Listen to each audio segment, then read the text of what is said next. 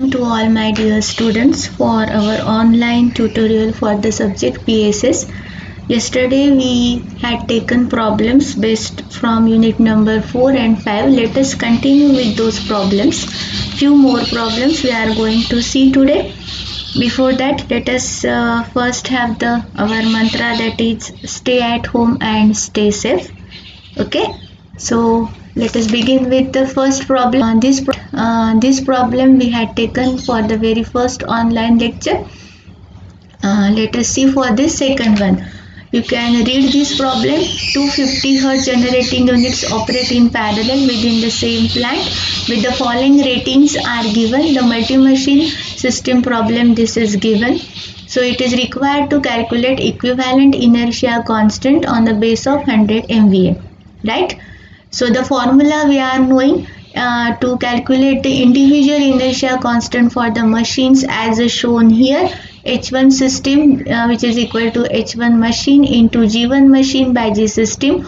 All the values are given in the problem itself.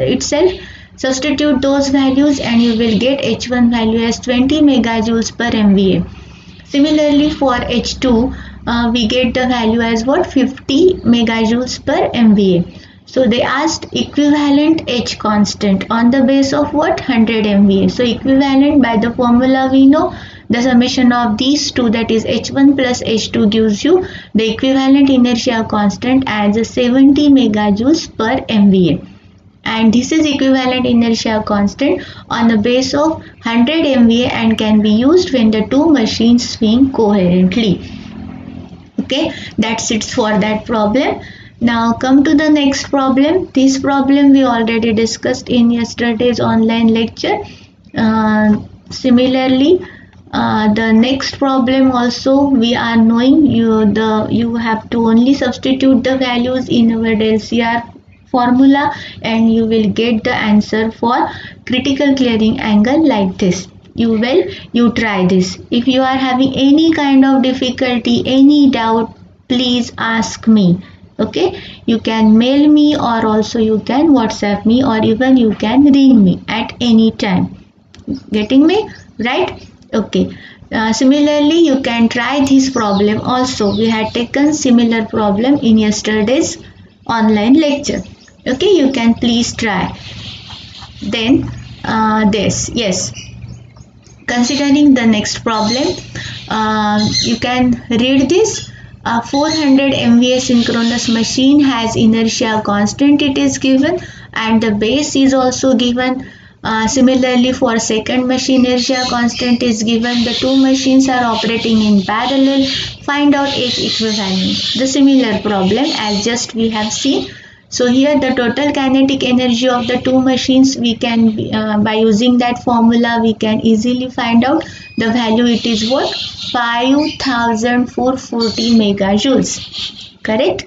Then H equivalent, the formula we are knowing as what? H1 of the one system is H machine into G machine by G system.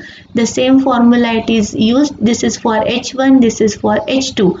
Addition of these gives you H equivalent, which is 54.4. Or on the base of 100 MVA, the formula we are knowing, that is the kinetic energy stored in megajoules to the system base, that is G base we used to take. So the answer we are getting on the base value of 100, it is 54.4 megajoules per MVA. Got it? Then second, the last one, I think this is our last problem from the unit 4 and 5.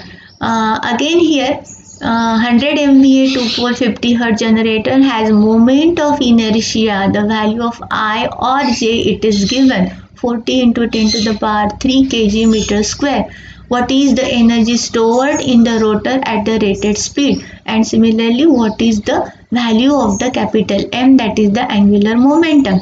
And determine the inertia constant H.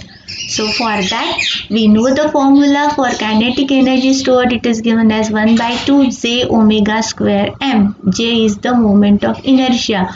Omega is the angular mechanical speed. Okay, so the first of all we have to convert this into the equivalent electrical speed. So for that I need synchronous speed.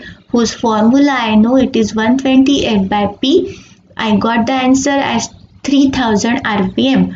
Now substitute this for the omega m. The formula we are knowing 2 pi ns by frequency. So substitute these values and we get the answer as 2842.4 megajoules. Okay, so this is the first, that is what the kinetic energy stored. Second, they ask inertia constant. Inertia constant we are knowing it is again the formula kinetic energy stored to the machine's ratings in MVA. Substitute the values and we obtain this answer. Then they ask angular momentum. Again I know this formula, angular momentum, it is J into omega m, that is the moment of inertia into the mechanical angular speed. Substitute the values and we get the answer as what? 15.07 megajoules second per mechanical radian. Okay, that's all for the that is the problems regarding the unit number 4 and 5. In the next slide or session we are going to see for the very important question that is usually asked in your university exam for 8 marks, that is the solution of swing equation. Okay, that's it. Thank you.